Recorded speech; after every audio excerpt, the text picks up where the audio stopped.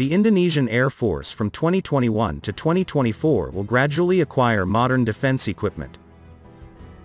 Some of them are the multi-role fighter F-15X, Dassault Rafale, Radar GCI-4, airborne early warning capable aircraft, tanker aircraft namely multi-role tanker transport, C-130J transport aircraft, UCAV and various other defense equipment.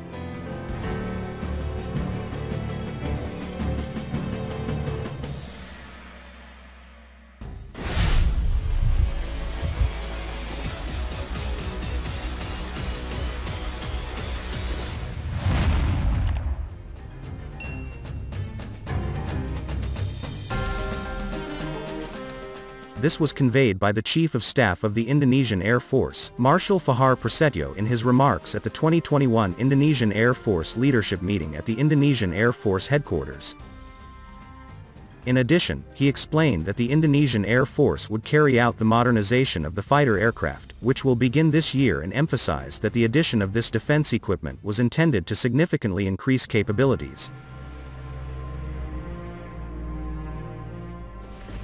It is our duty as Indonesian Air Force soldiers to ensure operational readiness of the Air Force, through fostering the ability of personnel and maintaining defense equipment, so that it continues to be at the highest level, said Prasetyo. The plan to procure defense equipment had undergone several changes because it was adjusted to various global conditions and the capabilities of the Indonesian state. Even though we have guidelines for posture, Renstra, and MEF, their implementation is very dependent on various factors and conditions that keep changing dynamically, said Marshal Fahar Prasetyo, quoted from Anadolu Agency. All parties, from the Ministry of Defense to the Indonesian Air Force, have discussed and studied in order to find breakthroughs and solutions. This is solely to facilitate Indonesia's steps in obtaining the best defense equipment that meets operational requirements, commonality aspects, obtaining transfer of technology, and in accordance with the state's capability and the condition of the Indonesian Air Force, said Prasetyo.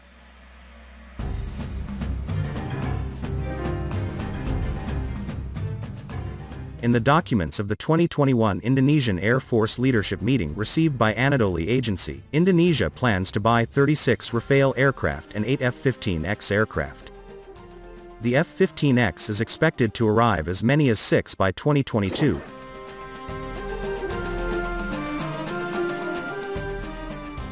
If Indonesia follows through on this purchase, Indonesia will be the first buyer of the new F-15 configuration outside of the U.S. Air Force, which has yet to receive its first fighter aircraft, AirForceMag.com said. A Boeing spokesman could not confirm the planned purchase, but said we remain confident in the F-15X's suitability for Indonesia, given its unmatched range, payload and performance. He confirmed, however, that all future sales of the new F-15 will refer to the F-15X.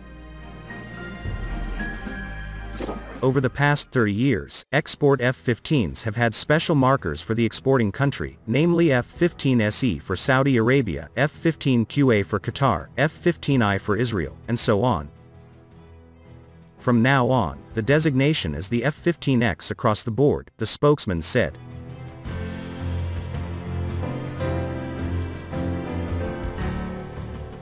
The procurement of defense equipment also contributes to defense diplomacy efforts with other countries of strategic value to the global political constellation. The most important essence of adding defense equipment is not increasing the number of platforms.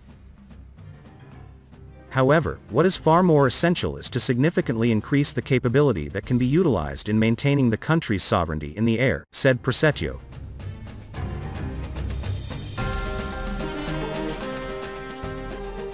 Indonesia has a fleet of around 72 combat aircraft, including 33 F-16s, 5 Su-27s, 11 Su-30s, and 23 Hawk 200s. All of the planes date from the 1990s or earlier, but 10 of the oldest F-16s have been updated.